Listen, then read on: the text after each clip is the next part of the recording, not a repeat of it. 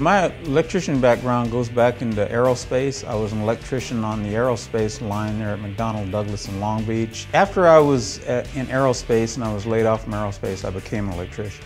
I eventually got a journeyman's license, and I was a licensed journeyman, and I started working for many different electrical shops. And then I started teaching trade schools.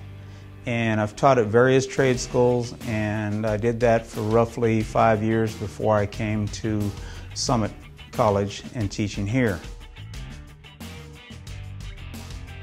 I think students choose the electrical program here at Summit College due to the fact that once they take a tour and they see the various things that we have to offer, that they're very pleased with the fact that they'll be doing stuff like the motors, residential wiring, commercial, industrial.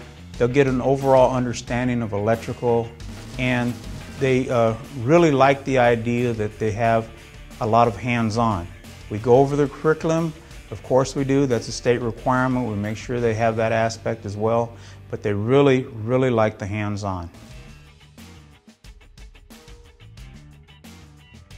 I get my personal drive to teach electrical due to the fact that I like to not only teach the students, but I try every step of the way to inspire them to be the best that they actually can be in this field. They come to Summit without any electrical knowledge whatsoever, and they're able to progressively go through the steps that's required to make them a good, viable electrician. So when they go out in the field, they're able to function. They're able to follow instructions from their foreman or whoever's in charge of them.